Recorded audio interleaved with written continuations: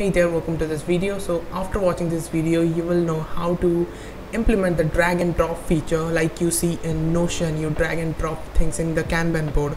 It's pretty cool, right? So I just learned how to do that, and in this video I'm going to show you how you can do that with just plain JavaScript. I'll be using React, but the implementation of the feature is all in plain JavaScript. I'll not be using any library whatsoever, so it's pure JavaScript. You can implement it wherever you want. So let's just jump into my screen. Okay, so before I get started, let me just show you where the divs are, where the components are, because that's all you need to implement this feature. You just need to know where to drag from and where to drop. So if I go into my code and go to app.js, where from where everything starts, you can see I'm just rendering this to-do component, which is coming from this to-do.js, and so the whole app that you see is just this component, but just this rectangle, like the to-do, what is the to-do, just this green rectangle is a different component, which I am, by the way, like as you can see here, list view to do is its name, and it is here in the components, right? So this is the list view to do component, this small rectangle, and the whole app is the to do.js, right? So if I just write something, it should be working, like film, and I just add it is just this is the list view component, and I'm mapping them here, right? So let's first figure out how to start dragging this, because if I just try now, I can't drag this thing, right? So let's figure out that. So if you have been working somewhat with JavaScript, you must know that you have something called on click, right? And it is a DOM event. What does it do? It captures your click. Captures your click, right? It is a DOM event, and exactly like that, to capture or drag thing, the browser has on drag, right? And it has many things, but we will be just using 3. So one is the on drag start, the second one is the on drag over, and the third one is the on drag on drop. So from its name, it's pretty explanatory. I'll just make it bigger, but if I just explain you, so the on drag start is used in the div or the component where you want to make it draggable, right? And you want to capture, hey, the dragging has been started, and I'll show you all these things.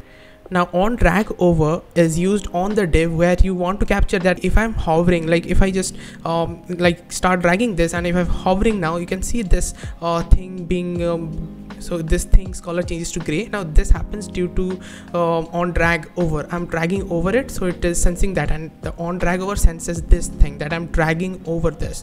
And on drag start is like if I just start dragging this, so this is on drag start. And on drop is pretty intuitive, like if I just take it and I drop here, now on top has been done, right?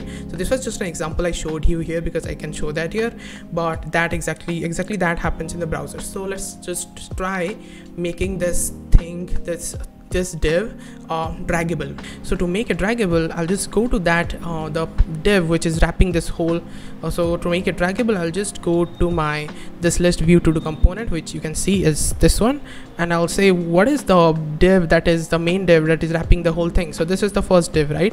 And I need to make that thing draggable. I'll just say draggable. So you can also write true here like this, but if you just leave it like that, it means that you're just telling it true. Okay, so now let me tell you another thing. Now imagine you have a real app users are using, you are storing things in the servers, and so when the user drags this thing and you put it in progress, what you want to do is that you want to tell the servers that, hey, this to-do status is now changed to in progress, right? So to do that, you need to have attributes like to-do's ID to send to the server, right? Or which means that when you drag and drop this in progress, you also need some of its attributes, right? So how do we remember that to-do ID or something that we need when you just drag it and drop it in some other component, right? So to do that, I'm gonna use on drag start. As I have told you, this will be fired when I start dragging. So when this on drag start is fired, it will fire a function, and I'll make this an arrow function, pass the event that, hey, the dragging has started, and I'll call this function drag, let's say drag started, and I'll just pass the event and give also the props dot to do ID. Just don't care about this. What is this? This is actually the props, and in props I'm getting a to do ID, so I need to pass that to this function, right? So I'll now make that function, so I'll call it const just now declare this function const drag started. Here I'm passing the event as you saw event and the to do ID, so I need to capture that. So I'll say ID, I'm getting that, and now I'll say what do I do in the function.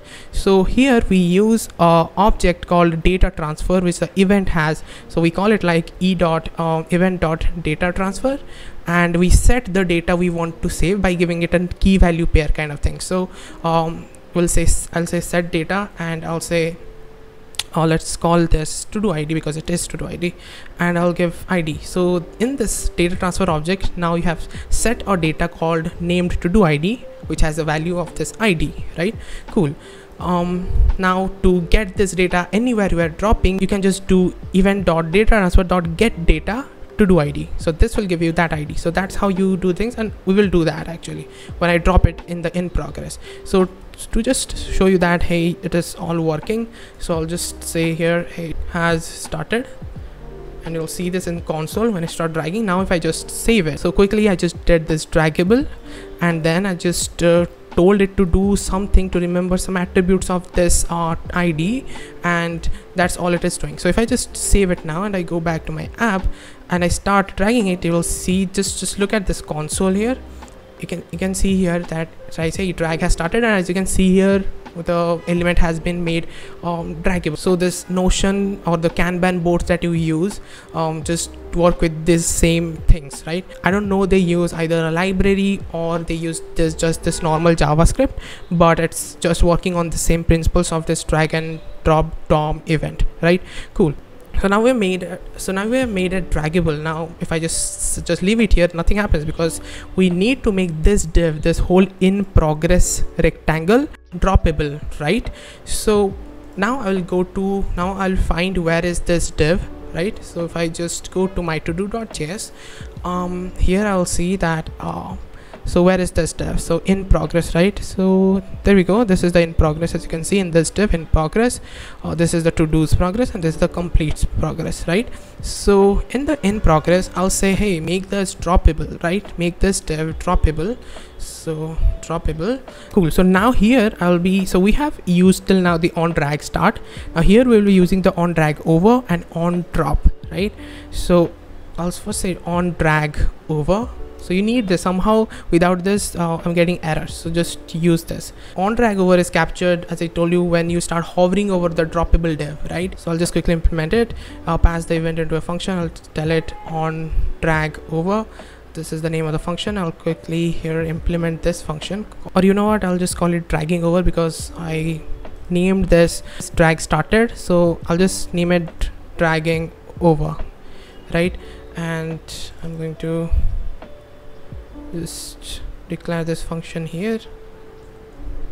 Okay, cool. So I'll just now print here console.log dragging over now, and for some reason it does not work if you just don't give prevent default here. So e.prevent default, event.prevent default does not make your browser refresh when these things get fired here, right? Now that dragging over is set up, I need to also capture when I have dropped this. So for that I've told you we are gonna use this on drop, right? So I'm gonna tell here on drop. Here I will call another function, pass in the event. I'll say here drag dropped for the lack of a better name, and I'll just make a function now, call this drag drop. Cool. I'm passing a event, so event, and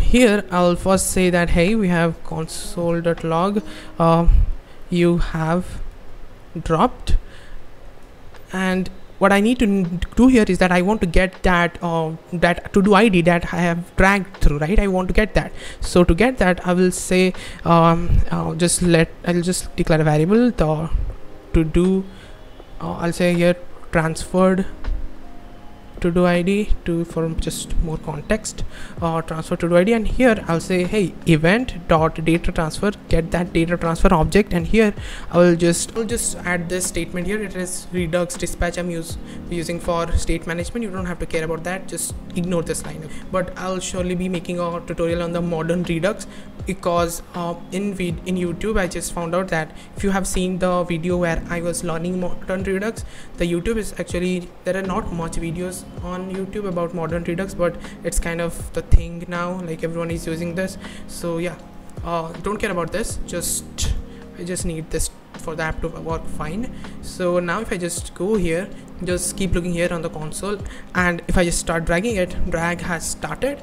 And now if I just stick it here, we are hovering over it, so dragging over now. If I just boom, just leave the left key, boom, that's how it is working, right? We just have one, and I don't know from where this is, but just ignore this, but you have dropped, and one is the to-do's ID. And if you don't know where this is coming from, this is actually my initial state in the, so this is actually from here. You don't have to care about this code, this is Redux. So yeah, that's how it works, and I'll just copy the same thing. Okay, so basically now just let me tell you, so I now have fixed things. So if I just go here and just and I just put it anywhere I want, it will just work fine. And let me just show you the changes I have made. So it's pretty much the same. Now I have just, what I have just done is that these are the two functions I have used, right? So I just duplicated both of them, because for this dropped thing I needed to dispatch this different dispatch statements, because here it has in progress and here it has the new state as complete. So I just made all of these are same, all of these things are the same, just the dispatch section is different here now.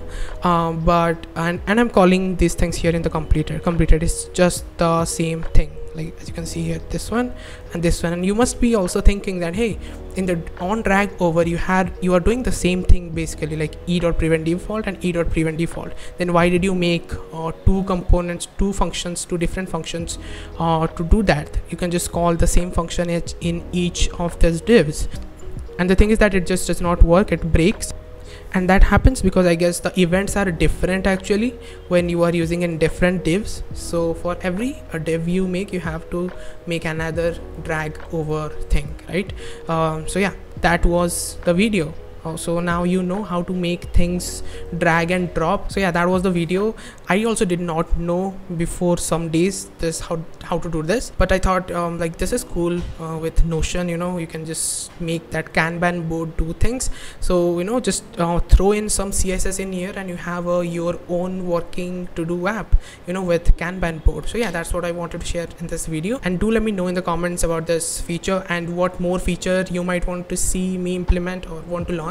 And obviously if you loved the video and got some value, do make sure to subscribe to the channel. That means a lot, and I'll see you in the next one. Till then, have a great day and keep building.